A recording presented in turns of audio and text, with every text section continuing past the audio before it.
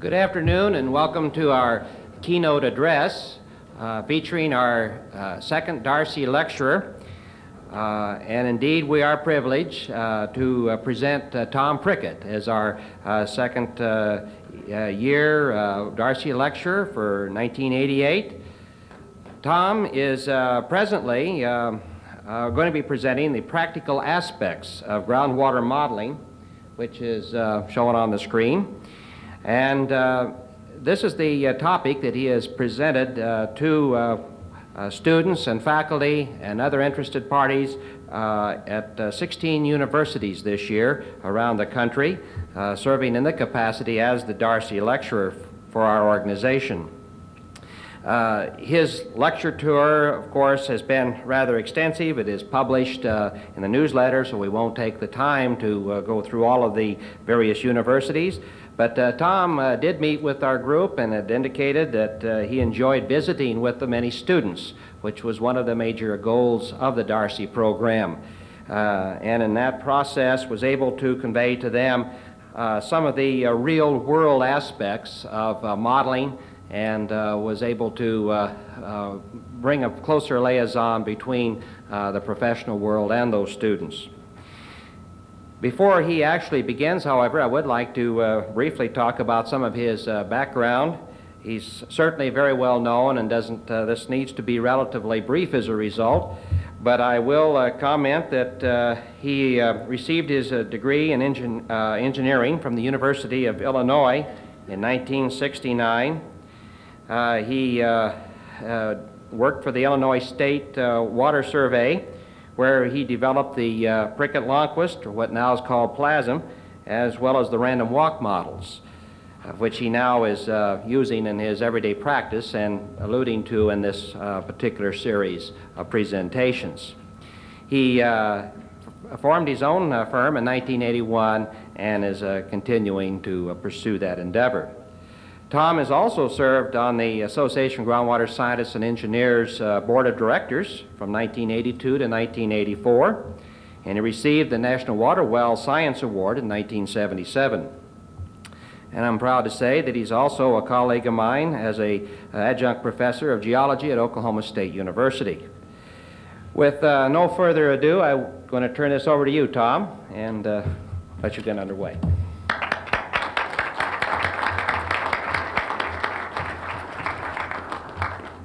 Thank you, Doug. And it's certainly a pleasure to be here and talk to you about my lectures during the last years. One thing I want to make clear is that I chose a subject that's pertinent to the students, and so the professional people will kind of roll along with me. I'm not lecturing you, but I'm talking about a lecture that I gave to the students. The gist of it is that you may be very good at handling differential equations and the theoretical aspects of groundwater modeling, but there are many stumbling blocks in between you and a successful application of these modeling techniques in the real world. So what I wanted to talk to the students about was some of those practical aspects that can get in your way along the way to applying these models. So with that background, I'll go through the lecture that I've given at those many universities. For those of you who might be looking at your watch in here, this lasts from 45 to 50 minutes, depending upon how turned on I get in here, and so that you can be ready or to see how long this thing is going to go. All right, let me get a little organized here. I've got an outline here, and it comes in three parts. Number one, I'm going to warm up my laser as it goes here. Here we go. I'll have an introduction to let you know where I'm coming from and how many years I've spent in this business, and then I'm going to introduce a lot of the problems via case histories. Then somewhere in here I'm going to give a summary which will have to do with these four subjects: people, time, and money, litigation experience, process definitions, and some good news. So this is the general gist of what I'm going to do. let me start off with an introduction to give you some sort of an idea of what I mean by this modeling business and how much time I've spent in each area.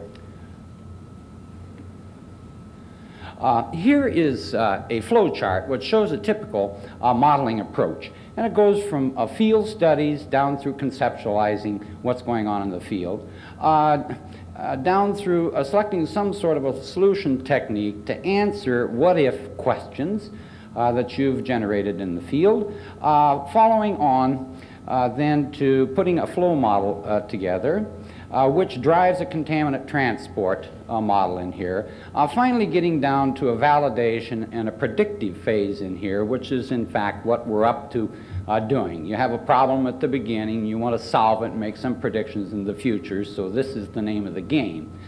The first maybe 3 or 4 years of my background was at the Illinois State Water Survey in these first two areas up in here. A lot of field studies conceptualizing what's going on and writing reports about those. As this normally occurs, conceptual modeling is very valid in that experience in working with the field data in here will give you some sort of an idea of what might happen tomorrow based upon what you've done or observed today. There are loops back here to gather more field data to improve your conceptual modeling. Quite frequently this loop goes in conjunction with discussions with a lot of agencies, permitting agencies. After a while, the conceptual model becomes complicated to the extent that you're thinking about automating what it is that you're observing and probably getting to a position to make some organized predictions into the future, given certain what-if questions. In which case, you would fall down through this flow chart into the solution technique choice of what kind of computer program, what kind of device you're going to use to organize this and create your solutions. I spent about 10 years at the Illinois Water Survey in that solution technique area.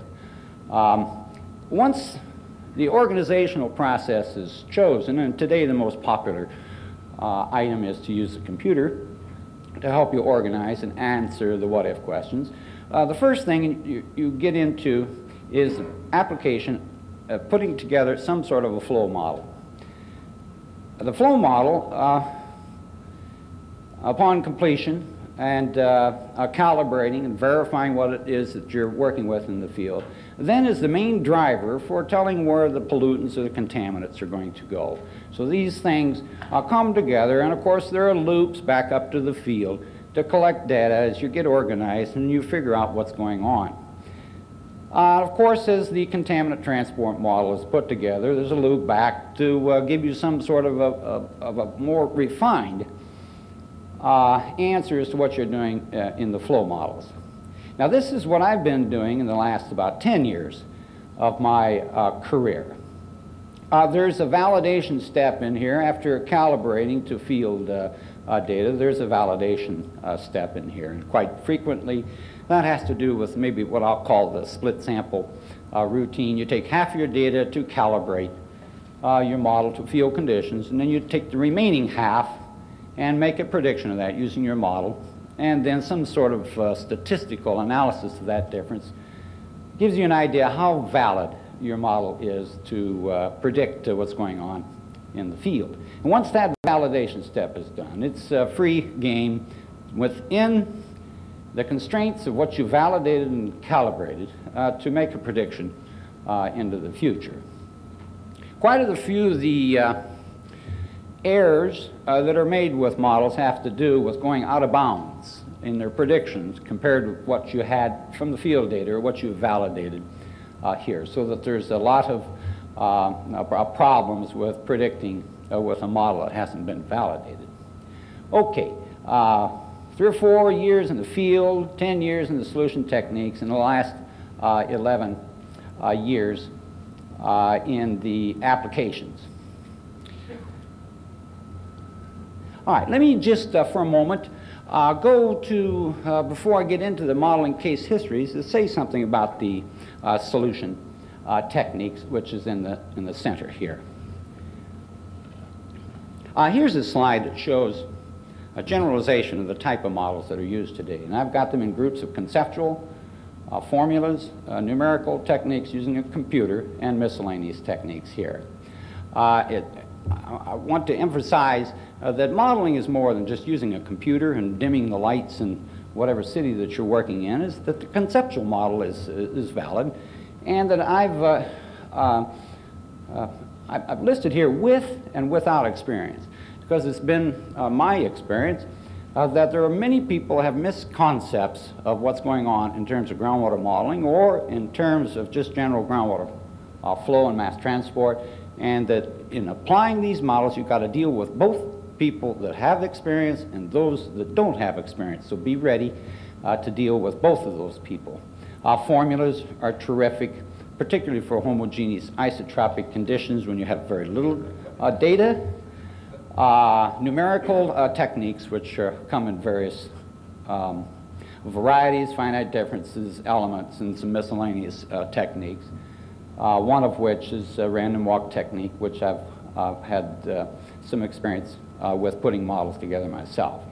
So these in general are the types of models that are used, and in not all cases do you have to have a computer involved in these predictive tools.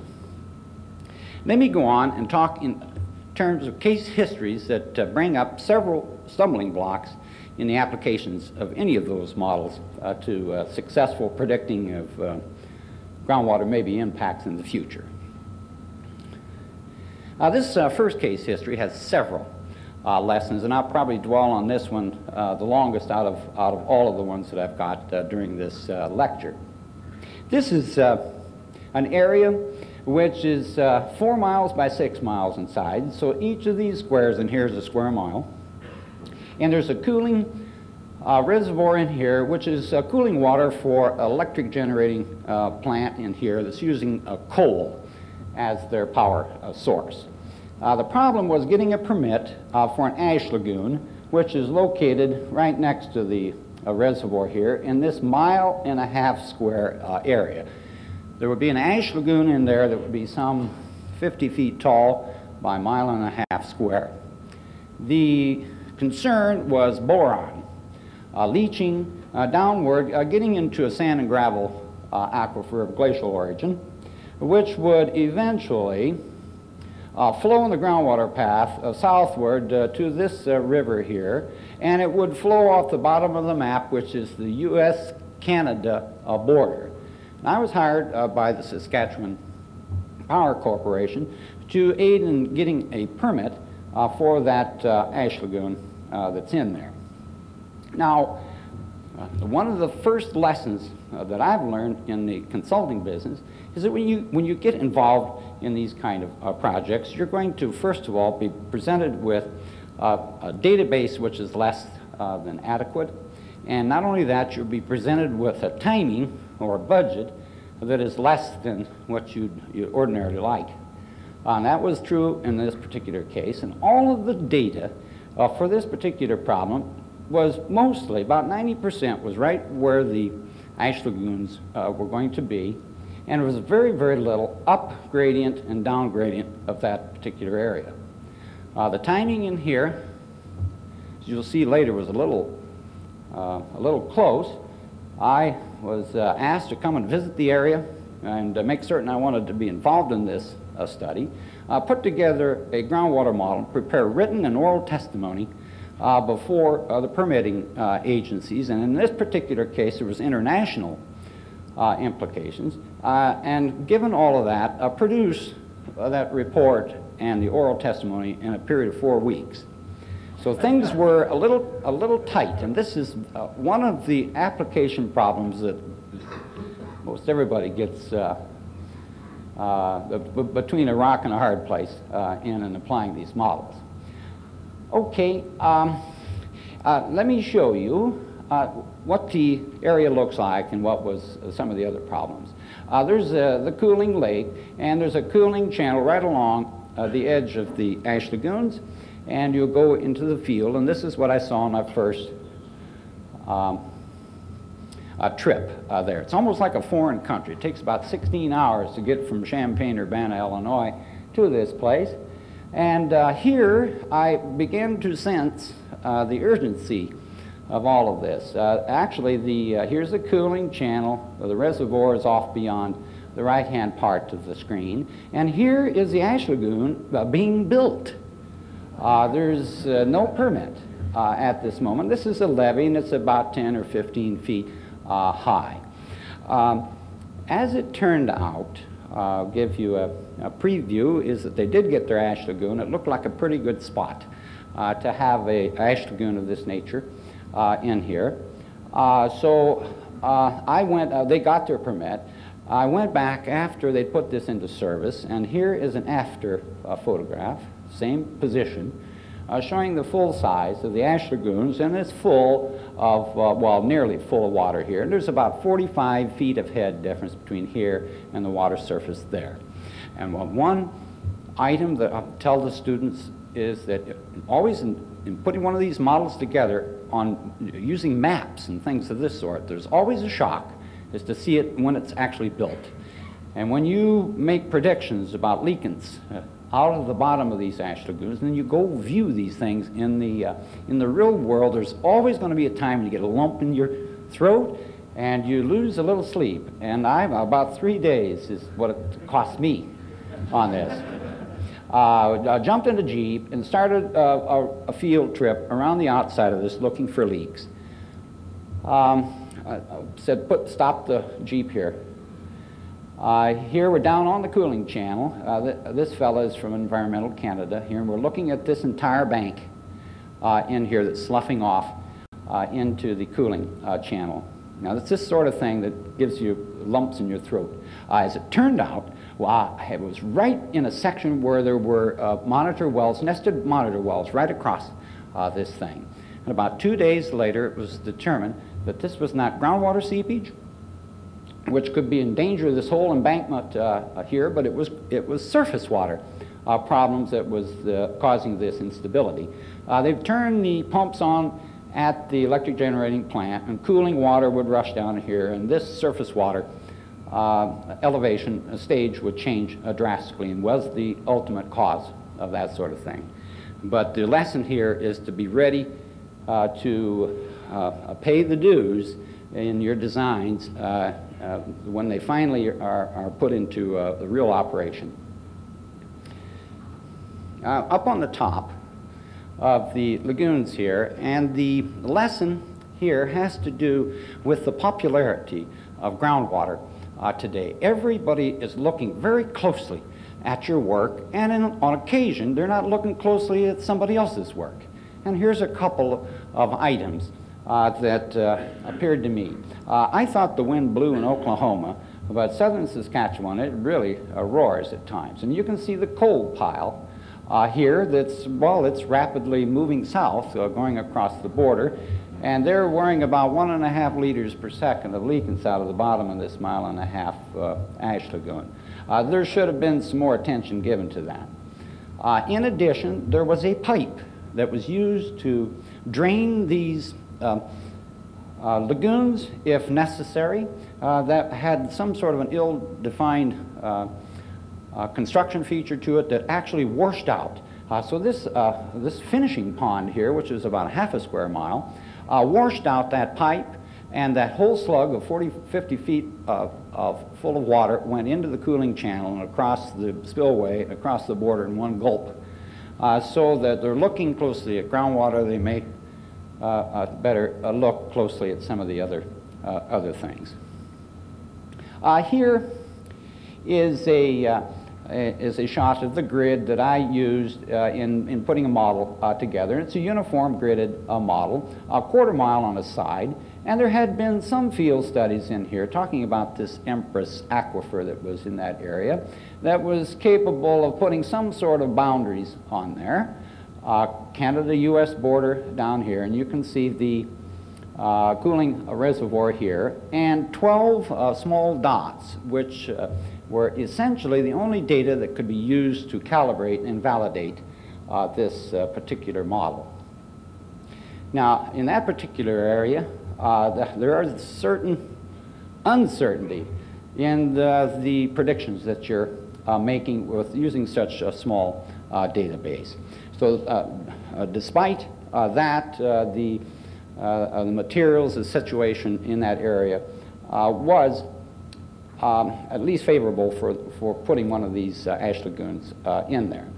Despite the predictions that showed that it looked like a pretty good spot, you should be aware that there are a group of people that would like to have you look at some mitigative schemes just in case. And so that all of this modeling business should be expected to have some sort of a scope of work in there that would help mitigate any problems if they so came up.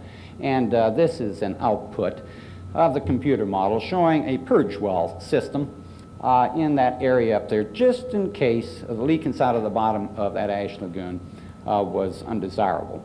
You're looking at the outline.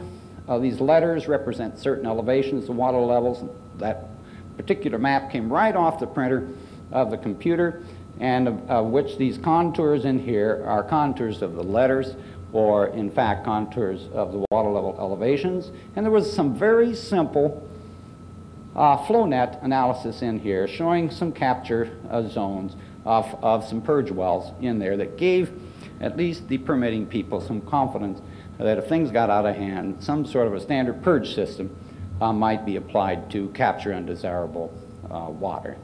So mitigative schemes, despite all your good intentions of impact analysis, are part of the game. I took this job on one basis that I would be able to put together a monitoring plan when this thing went into effect to make sure that in the future things actually went as well as we had predicted them. That was part of my contract, and they probably think twice about it later, because I put 136 monitoring points on that up in the Canadian side, and I've forgotten how many are in the United States right across the boundary. Incidentally, there are people that sometimes forget about surface water connections. So there's a great deal of surface water monitoring going on in there. These S's are part of it. The water level in these ash lagoons is easy to forget, but in this particular case, I didn't let them forget that. Plus nested wells, both up gradient and down gradient, and all of those square miles are involved. Despite all of this monitoring, despite all of the well thinking, there were some things that came that were unexpected by anybody. And one thing was the loading. You put 40 to 50 feet of water over 1.5 miles square on the aquifer in that particular area. The water levels fluctuate rapidly as you load this thing, and it gives the appearance that there's a lot of leakage coming from the ash lagoon that really is a compressive characteristic of the situation. So there was another 2 or 3 days lumps in the throat until that was worked out. So all the best minds working on these things, there are problems that can crop up that nobody thinks about.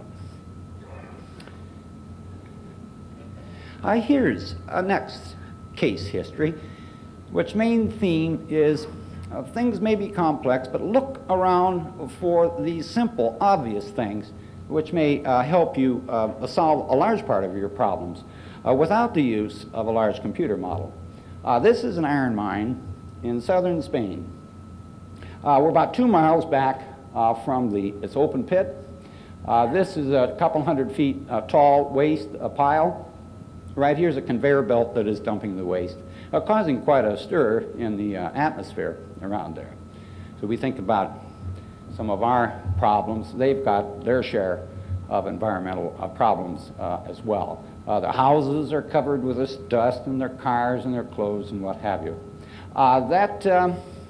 Asked to turn off the conveyor so we can go up and look at the situation, and the next slide is there. These piles are a couple hundred feet or so. There's some Spanish engineers here looking at that particular area. Right behind that is the beginning of either the 3rd or 4th largest open pit mine in the world. Here is the thing that they wanted to avoid. There's some erosion off to the side. There's alluvium over the top of limestone here, and they wanted to increase the rate of mining without getting this sort of thing going. There's a lot of groundwater in the area, both in the alluvium and in the limestone, and right down here is a yellow pump house that's been used to dewater this area, and there's several of these things around over the years that that mine has been there. In this particular case, these people were tooled up right at the beginning to keep records of pumpage and water level decline, and so they had enormous database as to what was going on in here. There weren't a great deal of surprises to be dealt with. I'm going to pan left here to give you a little idea of what the situation is. Here's the full size, a mile or so across here, 800 feet deep. There's a conveyor belt taking the waste up. Another dewatering well here, panning left. Here's the face that's being mined, some more dewatering wells, and if your eyes were good, you could see some dewatering wells in the overburden alluvium off in the background. The last pan to the left and shows what problem is coming up. This mountain range back in here, in front of it is a river. They're getting closer to this river, and induced infiltration will be picking up very shortly, creating some additional water that they haven't dealt with in the past. So the problem is to how many wells and what their depth and pumping rates are going to be. To keep this is the face which is moving towards those mountains, keep that stable. As it turns out, it's with their database that it's there. There's some three-dimensional models that are of concern, but I suppose one of the obvious concerns is getting more wells in there, and the more the better, and that's particularly going on here. Here is the obvious one problem area that came to light, and one in doing this modeling business might be keeping their eyes out for this sort of thing.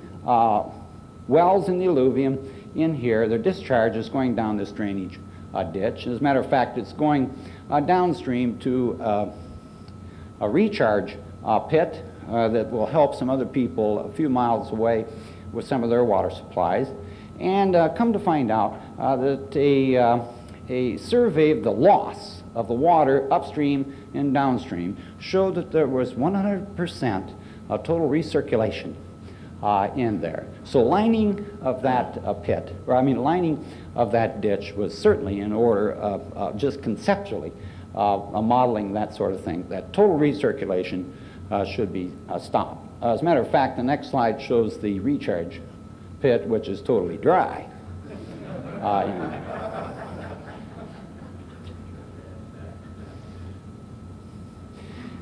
On to another subject, having to do with the general way models are developed and put into use. It goes like this. A researcher does a basic chemistry and physics, writes a report, writes the basic equations of flow. Thereupon, a model builder grabs a hold of that and automates that with some sort of a computer program, and writes a user's manual, which is eventually put to use by some technical expert who is solving a problem for a real manager in the field. Quite typically, the researchers of a federal, state agency, national laboratory, university group. Model builder, usually with the researcher, computer people that can automate those sort of things. The technical expert quite typically is the groundwater consultant, and the manager then is the landfill owner, the well field operator, city engineer, something of this sort. Now what happens here is that there's a problem right between this technical expert and the manager.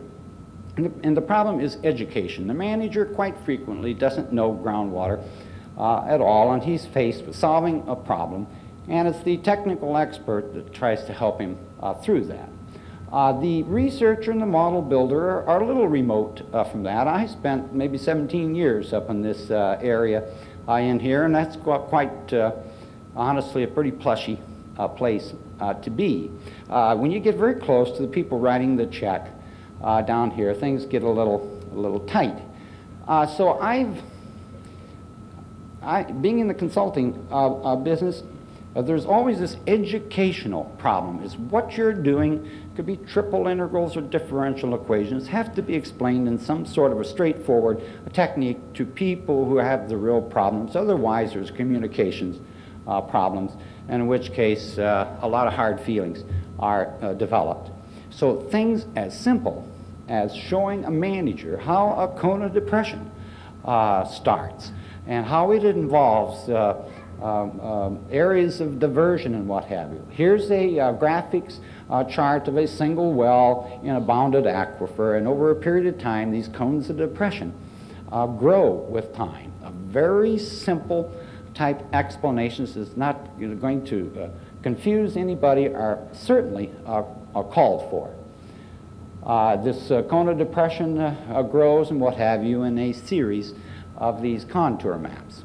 One thing that I've found is that there's a large number of people who can't understand a contour map.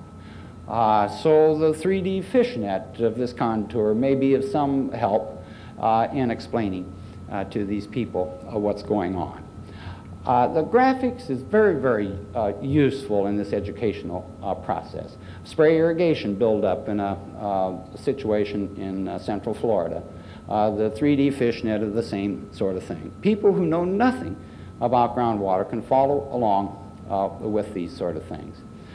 Here's the water table at the city of Fort Lauderdale, taken from from a position over the ocean. Water levels near the ocean, ridges in here are groundwater recharged by induced infiltration from canals. The dips in here are well fields. Here's a well field, Pompano Beach, north of Fort Lauderdale, that's pulling water levels down below the sea level, causing saltwater intrusion. Recharge areas, conservation area in the background. You have to be careful with reports that contain an awful lot of this sort of thing. You want to make sure that although this educational process, you're not dealing with a used car dealer in here too. Is getting these flashy outputs, you have to be backed up by the numerical calculations somewhere else. Going south down the coast is the same water table map taken from a different angle. Then the next shot is go down underneath here and look, get down in the groundwater and look up underneath. And you can see some of the well fields with their drawdowns there.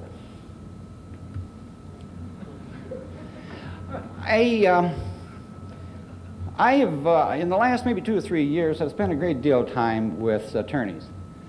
And some of their thoughts are coming at it from a different angle than what us technocrats sometimes get involved with. And here's a little history about one get-together I had with an attorney. This is a slide of the screen of an IBM PC. On there, so I was doing a preliminary study on geographic overlays for courtroom presentation.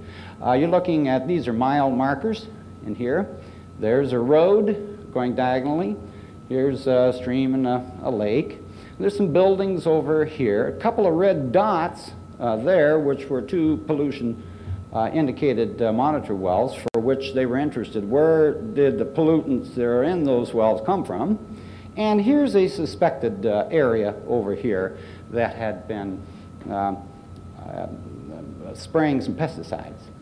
Now this model is a random walk technique, which you're able to look at the motion of the pollutants in a groundwater field which is transparent to you, and you watch marker particles go from time to time, from place to place, as you take snapshots in the movement of that plume. So I'll do a series here, and you'll notice the pollutants, which was assumed to come from that particular area now, are moving in the groundwater field, which is transparent to you. Some scooting off in this particular area here, and so that you can follow these in these sequences to see what the extent of that plume looks like. Here's a position that I stopped and I was talking to the attorney about. I have a number up here. It's 1449 is the number of particles that represent this plume. If you had 10 times that many, you'd get more definition of where this plume is. But you could draw some sort of an envelope around the outside of that to get an extent of the plume and say something about this source and its plume, and say something about these wells, which were obviously in the path of motion. And the lawyer says, you know, this is exactly what we need, except what I'd like to have you do is to run this thing backwards. So that here's the plume and its extent. Let's run this backwards so that we can point our finger at industry A or industry B as to the culprit in here.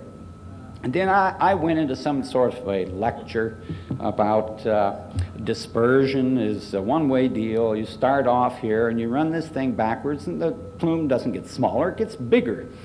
And the traditional way is the trial and error procedure. You estimate where the source is and you run this forward in time, and if it doesn't match with the stuff in the field, you go back and do this again. And right in the middle of that, he says, hold it, Prickett.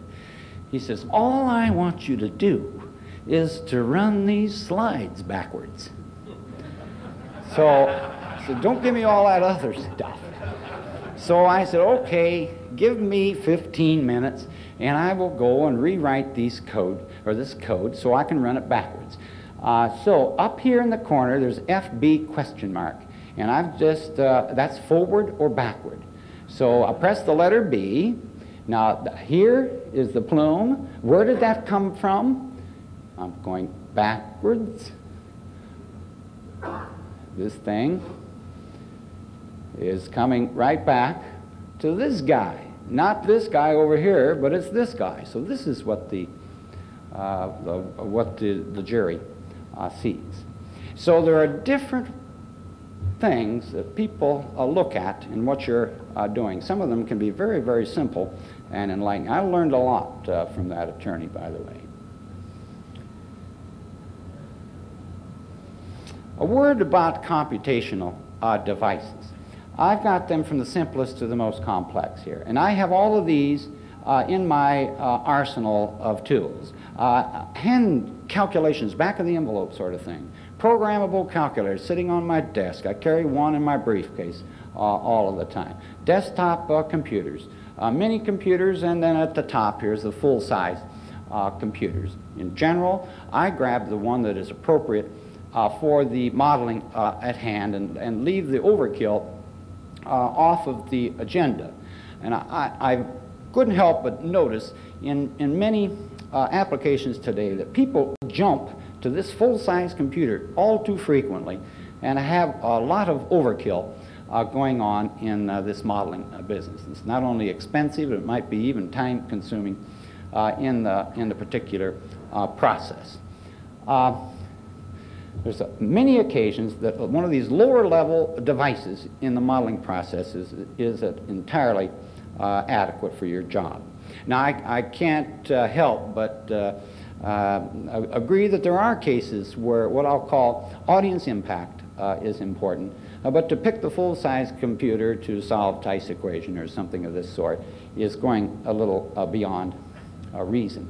Here's what I do 90% of my work on in my office. I have a compact 386 machine here, and everything that you can hang on it, including a CAD system, a laser printer, and color this, and a plotter that. Probably $15,000 worth of equipment will do 90% of my problems. The other 10 or 5% is done through terminals like this to the computers at the University of Illinois, when the people want the speed. Mainly, the capacity is just as great in some of these desktops as there are at the main university.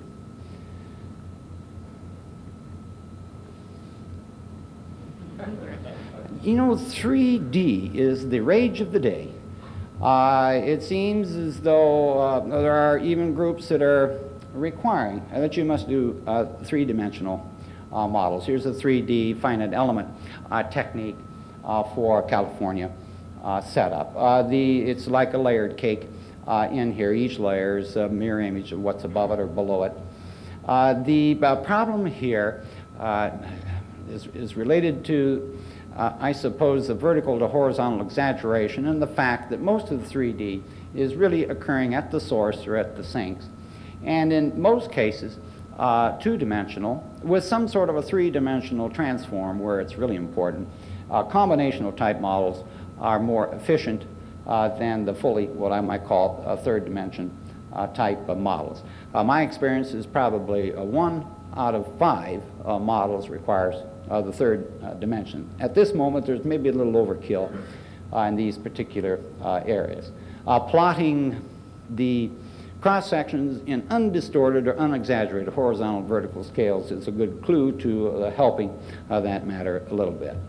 There are cases where you just cannot avoid that sort of thing, and in those cases you have to take it into account. For instance, here's a golf course in Vero Beach, Florida, and they want to put spray irrigate sewage, treated sewage effluent on the greens over here. And the problem is I had a client on the other side of this drainage canal in here was worried about the well field becoming contaminated maybe by some undesirable water. It wasn't for sure what the undesirable waters were going to be, but he hired me to look at possible flow of these waters on this side past this canal into his well field on the other side here. In this particular case, the third dimension couldn't be avoided. Some pumping tests were put together looking at the third dimension flow in that particular area, developing some data and water table maps in that area to calibrate the models at hand. As it turned out, some 6-layer model was put together, of which case the various potentials, the various water table maps were produced for each of those layers, looking at this, this flow. Here is a result of looking at the top layer of one of those 3D models, and you can see this canal coming down in here, intersecting with another canal which goes to the ocean here. Build-up of water on the east side here at that golf course, and the flow at the water table going to that canal was the result of that. So, yes, the water at the water table would flow to this canal in here, but not necessarily with depth. Here, 150 feet below that surface is another layer which is outputted of a potentiometric surface map that looks like this. Now in this case, this is more of a subdued replica of the land surface, and it's more difficult to see what is happening in this area. In general, the water is flowing down and out the bottom of this. But a clear view is put together by putting the previous two slides on top of one another, and this is the superposition slide here. In this particular case, you look very closely along this canal in here, and you can see the water levels with depths that are higher than the canal, so that there's upward drainage in here. The key here is if you draw yourself a flow line, right? In this particular area, here is water that's flowing across and underneath the canal and into my client's area. In here. So this picture in itself showed to the attorneys in that case, brought a judgment of this guy against him, which was settled out of court. Now that sort of a 3D type of a situation is necessary in that particular case, but not all cases. The 3D mass transport is just a nightmare. Although it's done every once in a while, it can be very, very expensive, data intensive, and dim the lights in any computer around. Here's a building that had been leaking some undesirable waters, and in this case is the TCE. And here is the first layer down with the TCE plume on a perched aquifer. Directly beneath that is an intermediate aquifer for which its plume is shown here. Not only is the flow third dimensional, but so is the mass transport. Finally, with some depth in here, the plume is getting smaller, with the TCE looking like that with depth. Incidentally, the graphics there come from Golden Software, which is a $400 package that can very cheaply map those sort of things, with the exception of the coloring of the contours, which was done by hand. Oh, I have some relation in West Virginia. There's a state park down there called Prickett's Fort, and I wish I had that a little closer to Illinois. When particularly the lawyers jump on me, I'd like to jump in there and take refuge. Here we are, the last 4 slides in this lecture, and I've got a slide each on these down in here. Let me take people, time, and money and quickly go through that in a summary fashion, some of which you've already heard about, some you haven't. People, time, and money. Client-consultant agency relationships, data deficiencies, no time, no money, and a problem with what I'll call computer jocks. Up at the top, the consultant quite frequently is hired by a client who has certain goals in what he's going to do, and the consultant client does that work and presents it to an agency which may be not totally different, but somewhat different. So in applying these models, this argument, these discussions continually have to be addressed to get out from between this rock and a hard place. Data deficiencies is something that always people will argue about, and it's a matter of demonstrating when it is sufficient to agencies and to the clients. That argument will never end. No time and no money is, I've already talked about that. The computer jocks down in here, it goes like this. There are people that operate these computers, and computers are relatively new, and there are people that actually live inside that machine. These are the guys that you see them in the morning, you say, "How you doing?" And they'll look up at you with a glassy eye and they'll say, "Relative to what?" Or you'll have a computer program which has been perfectly working for the last 2 months, and one day you go in there and it doesn't work, and you spend 6 hours trying to find out what's the matter, and finally you figure out somebody's changed the statement, and the jock says, "Well, of course, I fixed that last night." These people are all over the place, and there's one thing that I've learned is that you have to identify these people as it goes on. If they're more interested in what's inside the machine, you certainly need these people. They're fine people, but my experience is you never put these people in the critical path. They'll get you every time. Litigation experiences. 90% preparation. KISS is the so-called, I've heard it all over this country, is keep it simple, stupid. If you get complicated and you start talking about differential equations, will do it. For instance, the judge goes to sleep, the jury get glassy-eyed look on them, and off to the side they go. So that, at least in that area, the attorneys have it certainly right. In arguing in juries and judges, you have to keep it simple and boil it down to its simple elements, or there'll be trouble. Attorney interviews. Quite frequently you go and visit the attorney and he interviews you as to whether you're good enough for his job, or your demeanor is right, your credentials, and so on and so forth. And then they'll jump up and start walking out the door. And I was in my early days observing this, but later on I've been able to say, "Hold it. What experience do you have in trying these sort of cases?" And they get a little defensive themselves. So I interview them and find out what their background is in groundwater. I asked one attorney, I said, "Do you know Darcy's Law?" And the guy says, "No, and I don't want to know it." And so there are cases when things get tight and the arguments go back and forth, and that if your lawyer doesn't know what's going on, you're going to stand a greater chance of losing that case than if somebody's got some interest in what you're doing and has had some experience in that. So I'm saying just hold on, let's see what the attorney's experience is in that. Some don'ts.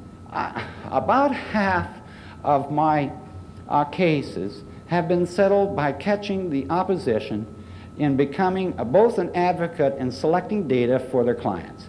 And once that you find people that have actually left data in their desk drawer that show the opposite of what they're going for, they're completely dead and exposed in the courtroom. And that's more prevalent than what most people think. And becoming an advocate, getting emotional about what it is that you're doing, or you're saving the environment and so on and so forth, is another area. If you can show bias by becoming an advocate, that's another signal that you're on weak standing.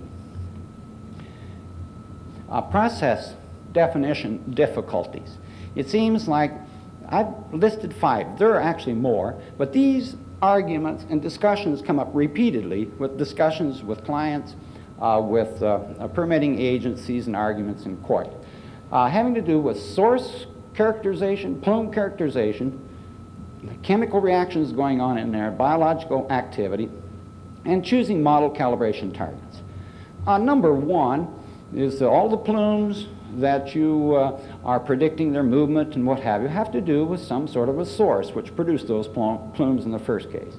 And in most cases, the data to show what those characters are awfully weak.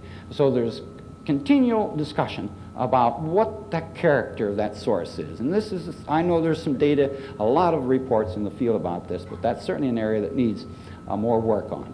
Plume characterization as well. Sometimes the plume is well defined, and the next day you take measurements and it's twinkling like Christmas lights on a Christmas tree. It goes and comes, and it's not a smooth function. And there are information and data in the literature that needs help in that particular area. Chemical reactions, I think we're on square 2 there. There's a lot that has been done. The biological activity is still back in square 1, and from what I've observed and the data that I've looked at, that is a very large one that needs work on. The final one is model calibration targets. In here, if I have a saying that goes, if you know where you're going, it's easier to get there. So at the beginning, if somebody can define what the scope and the goals are of your modeling exercise, it's easy to hit that target.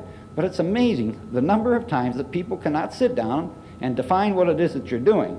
So the case comes up at the end, one of those general no, guess again routines is a problem which I'm trying to address by talking about model calibration targets. If you can pick them, it makes your job easier to do.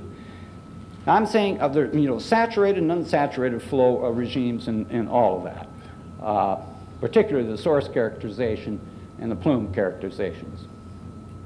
Dispersion is not on that. I don't know why that is. I'm ready just in case those arguments come up, but that's not one of the top 5. It's an important aspect, but it didn't make my top 5 list. Here's the last slide in here, is that this is good news. Allows a complex problem solving, modeling methods are available to most, forces the staff to organize, and the new computers coming up are just terrific in terms of speed and graphics. Going back here, there's just no doubt about it. If you've got a problem, is that there's some means of studying that thing with the computer capabilities that we've got today. And it's not just in selected laboratories either. Everybody's got computers available to them, so these methods are available. It may take some difficult times to figure out what somebody else has done, but at least the methods are available to most. And it's a miraculous, forces the staff to organize. You get surface water people here, the environmental people here, the remedial action, the impact study people together, and they have to organize, or glaring inconsistencies show up in the modeling business.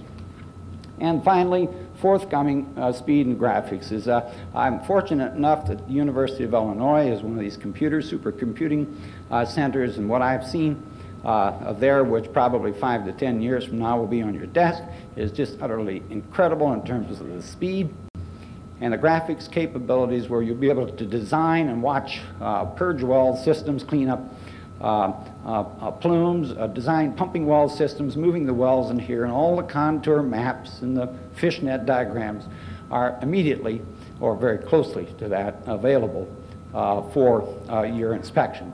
So that is some of the upcoming action that is exciting to me. And with that and all the ideas that I've put together, I'd just like to thank you. This last year has been it's been more than an experience, it's been an adventure. So with that, I'd like to entertain any questions, or thank you for listening. Thank you.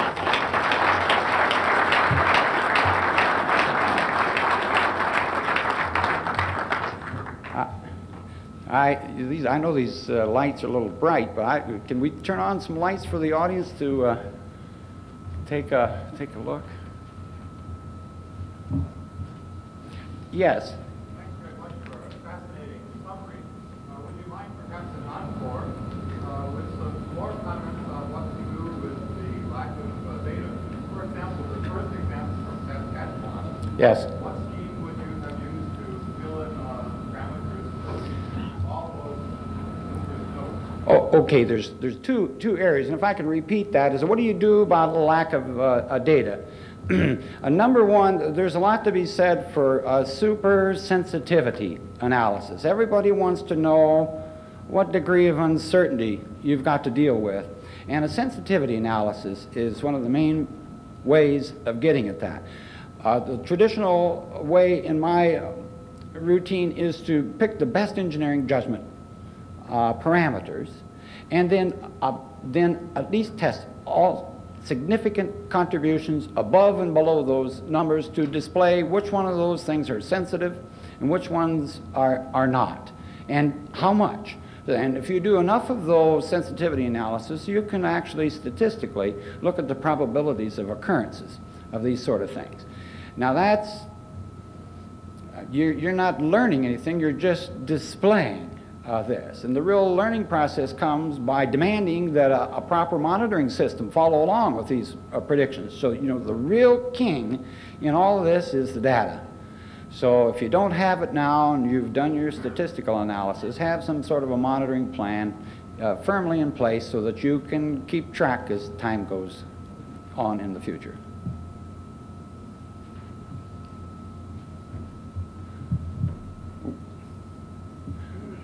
Yes. I'd just like to ask a question with regard to the second or third slide. You have a very nice shot down the levee. You show the reservoir on the right-hand side, canal on the left-hand side, and more or less evenly spaced or irregularly spaced, at least down the side of the canal, that is the left side of the canal, the left side of the levee looking down on the right side of the canal. There appeared to be a number of slumps of material that had slid off into the canal. You didn't mention anything about that, and I've seen that as signs of failure and leakage in the past in similar situations. Well, to repeat what he said, some of the early slides, I'm going to have to go back and look at those. He said showed some signs of maybe erosion, whether it's surface or groundwater is a question here. Quite frankly, I didn't notice at that particular time, and as this has been going on for, I think, 6 or 7 years now, there's been no failure of that type in there. But I'm going to go back and look, because I didn't see those at that time. Yeah, in many cases, it's every time you make these predictions, I'm being facetious. I mean, you make the predictions after your retirement age, so you don't have to deal with this. But things do move fairly rapidly. I know groundwater is slow, but they do move, and I'm going to look at that one. But nothing that I know of has happened since then.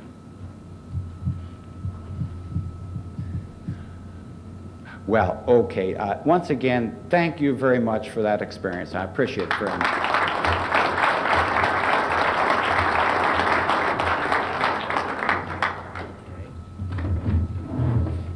Thank you, Tom, very much for that fine presentation. And at this time, I would like to ask Warren Wood to come up here. He is the chairman of the Darcy Committee for our organization. And Warren? Well, Tom, I'm not going to use a microphone. I'm going to say nothing, but thank you very much. On behalf of the organization, we'd like you to have this plaque. And I know you gave infinite dollars worth, and all we can do is thank you. Well, thank you very much. Thank you very, very much. Appreciate it. Oh. Yeah, all right, for the formal photograph.